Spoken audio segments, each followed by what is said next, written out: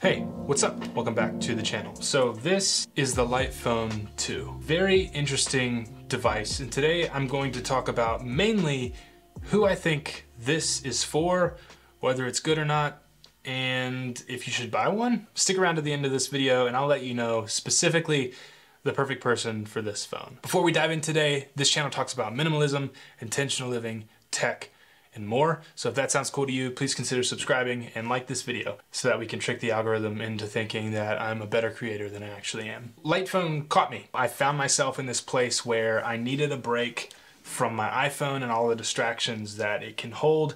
And so I saw this little e-ink phone as a cool opportunity to take a step aside. Not to mention that Light Phone as a company, their branding, their videos, their promo stuff is just really cool. And the idea of a tiny little phone that hits the nostalgia point of a dumb phone era and the e-ink display that I love about my Kindle, and just the fact that it can do very little and it really has no distractions to it, all of those sort of put me in a place where I found I really wanted to try this out. So I reached out to Light Phone and they sent me this review unit to try out for a little while, and here are my thoughts about this interesting little device. First, let's talk about design and build quality. First of all, it's all plastic.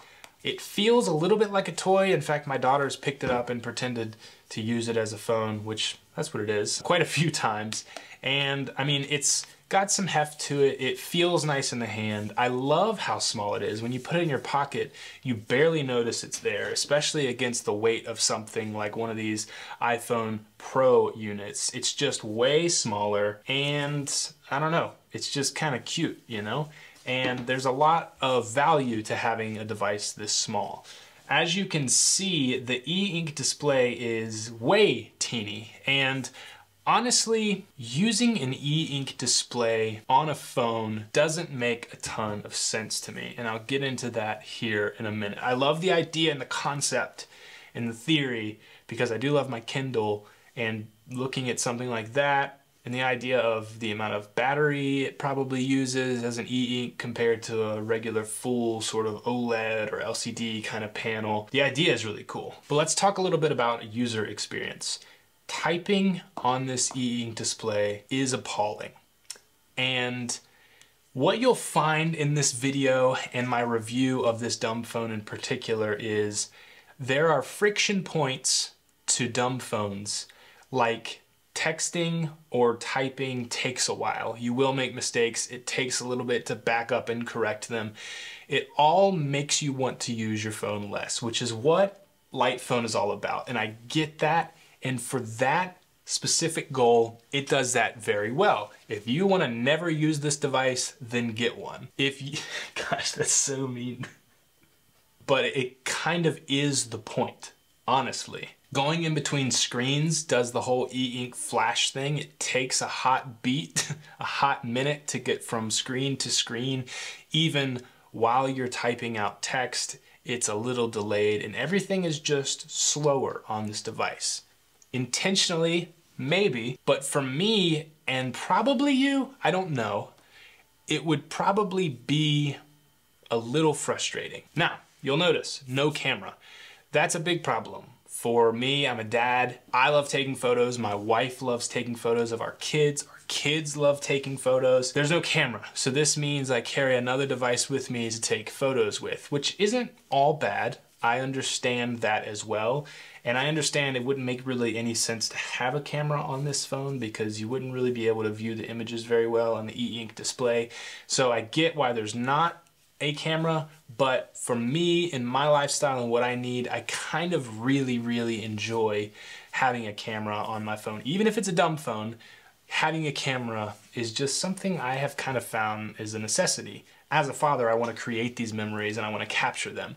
And so a camera is pretty big for us. Let's talk a bit about features and functionality. So I am glad they've gone with a podcast app on here as well as a music app.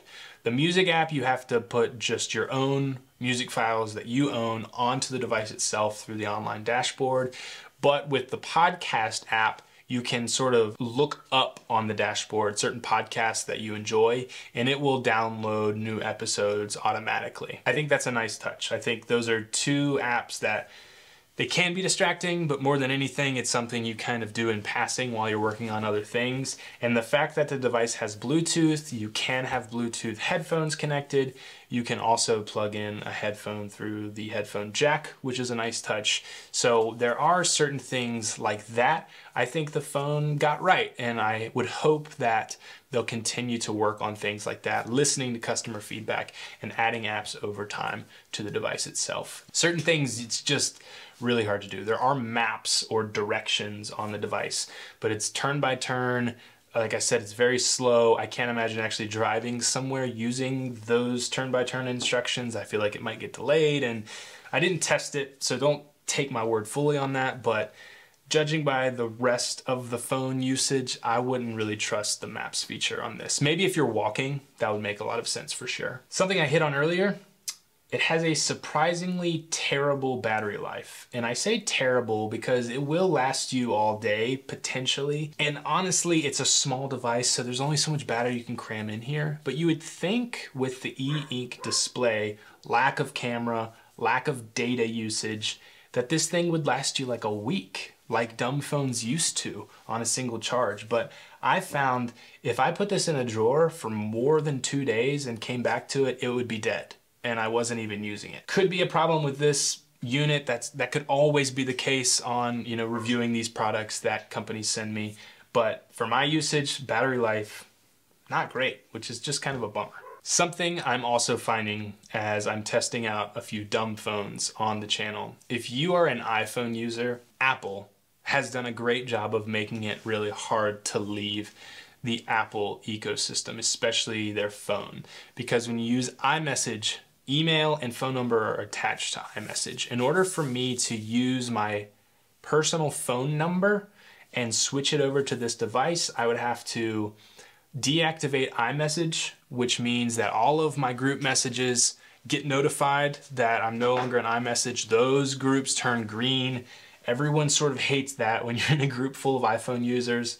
It just tears things up, and I know I've heard news that Apple is sort of moving towards a way that can be a little more friendly between Apple and Android and other devices, but for right now, it's a big pain in order to do that. So if you are thinking about picking up a light phone or really any other dumb phone that isn't Apple, you do have to think about that big switch you're going to have to make. Again, thinking about the practicality and use cases for this. If you want to start using a light phone, there's a few things I could see it doing well. For instance, if you want to use it as sort of a weekender device so that you can be more present with your friends, family, or whatever it might be, personal alone time even, or in the afternoons after work, for instance, I would recommend getting a second phone line, which you probably don't want to hear because it costs money. You can get some low data phone lines for a relatively inexpensive cost per month, but I would get a separate phone line, a separate SIM card, and use that just for the light phone. The problem with that is you then have to notify all of your immediate friends and family that you would